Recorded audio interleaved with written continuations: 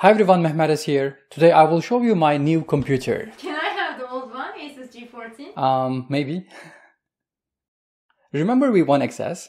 This is a document camera with built-in screen. And it turns out that, guys, this document camera has a really cool operating system. And it works great. Let's get started.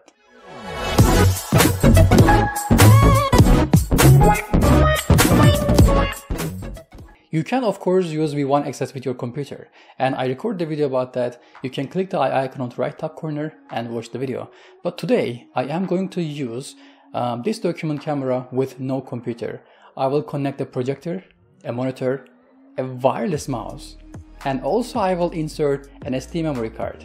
I will also try connecting other things, and let's see how it works. By the way, this video is not sponsored. Joyusing sent me this document camera for an exchange of this video and the previous one. I was planning to record this video in my classroom, but unfortunately lockdown continues and I am at home all day. So I am going to create a classroom environment here at home. So let's start working. Okay, I'm connecting it to my projector right now. So HDMI connection is done. And now I am going to insert an SD memory card. And finally, I am connecting a wireless mouse here. Wired mouse work great, and if you connect a wireless mouse, sometimes you may see a connection problem, so it's better to restart the device while it is connected to the document camera. And let's check. Okay, it moves. Using a mouse is really convenient, guys. You can use the functions very easily. You can also zoom in and zoom out by using the scroll wheel. Look at this. This is great. There are touch keys on the document camera and you can press those keys to take picture, but you see when you do that, your hand may be visible on the camera, so it's better to use a mouse to do that. Yep. You can also use different options like curtains here. You see, guys, it is really useful. One thing to know, you have a screen on the document camera, you can see everything but not the cursor, so you may need to look at the projector screen to see the position of the cursor. There's also another solution, I will talk about that in a minute. Okay, now let me show you more functions. Let's say I have this book and I am going to use a question from the book, right? So I open the book and take a picture of the question. Let's say here's the graph and I'm going to use this graph. Let's take a picture. I am going to use split screen mode and then put the graph on one side and my solution on the other side, so the students can see both at the same time. You can zoom in, zoom out, position it by using the mouse. It is great. Now let's show you if I write something on the right how it looks like, and you see, guys, it looks perfect. This is a really cool option and I'm not using a computer to do that, right? So this document camera, guys, is amazing. But it's not the only cool thing. Continue watching and see more and more stuff. You can also use the menu here, guys, change the picture, change the position. So there are a lot of functions. And one of the coolest thing is there is an annotator on this operating system, guys.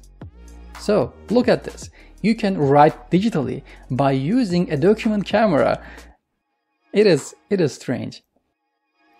When you face your students by using document camera, you know, projector will be behind you, right? So it's really hard to look at the projector screen and see where the cursor is. To solve this problem, you can also connect a monitor to this document camera. So now I don't need to look at the projector screen. I can use the monitor in front of me, see where the cursor is, and write clearly. And now I am building a PC by using a document camera. This is amazing. When I'm writing digitally, there are different options, markers, different colors. You can write digitally just like that. Writing with the mouse is not really easy, right? You have to practice a lot to do that. Let's save it. Okay. And I'm going to check how annotations look like on my computer screen. And I decided to check one more thing. I am going to use a graphics tablet. Let's do this. Let's see if it supports. I have here with me an XP Pen Deco Mini 7. Let me connect this. And look at this, guys. It supports. This is awesome. This is great. I can write digitally by using a graphics tablet and a document camera. Oh, there are a couple of problems. I think it's a driver issue. So sometimes automatically write it when you hover the pen on your tablet. But you know, it's not a big deal for me now. I am very surprised to see that. And finally, I am solving a question, guys, speaking at the same time, and the built-in microphone V1XS has picks up the audio, and it is recorded on this SD memory card, and let's see how it looks like.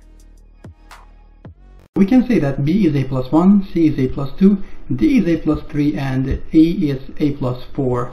And we can rewrite the equation as A squared plus A plus 1 squared plus A plus 2 squared. The video quality is really good. Yeah, you see guys, the room was super dark and I just used the light I have on this document camera. But the video quality is great. I can see annotations clearly, but the sound quality is not really good. If Joyusing upgrade their microphones, guys, it would be great. And let's check the picture quality, guys. Yeah, I like it. There is one more thing, guys. There is also remote control of this device. So you can take pictures, record, go to menu, and choose other options as well. This is good. And finally, you can go to gallery and see the pictures, and you can even watch the recording. Okay, Joyusing V1XS document camera. It is really heavy. It's heavy and it's really cool, guys. It has an operating system. You can connect a projector, a monitor, an SD memory card, and a wireless mouse at the same time. You can also connect a graphics tablet. I was really surprised to see that. I just tried. I didn't know it works, so it worked great. It is awesome. You can take pictures, record your lectures, and even watch your videos by using this device. It's like a computer, right? There's a few things you need to know, and the first one is about the memory card. Joyusing V1XS, guys, supports FAT32 memory cards. If it is more than 32 gigabytes, it is usually in the form of exFAT, not FAT32, so you have to convert it. Another thing is wired mouse works great, but if you want to use a wireless mouse, you may need to restart the document camera in order to use it, and it is the same with graphics tablets. And the microphone quality needs to be improved. It would be great if they include a better microphone with Joyusing V1XS. Okay, that's it for today. If you have any questions, leave a comment below and let me know. I will answer your questions as early as possible. See you next time. Keep watching mathematics. Goodbye.